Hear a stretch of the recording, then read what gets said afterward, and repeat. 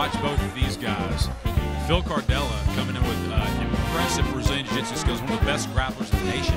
Oh, and he goes for a jumping knee. Holy cow, man. Looks like he's been practicing gymkhana. Absolutely.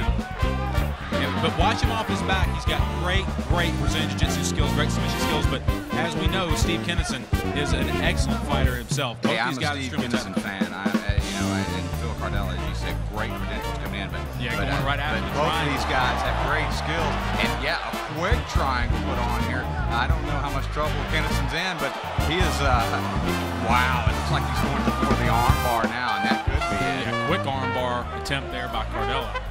And like I said, Cardella with world-class Brazilian Jiu-Jitsu skills.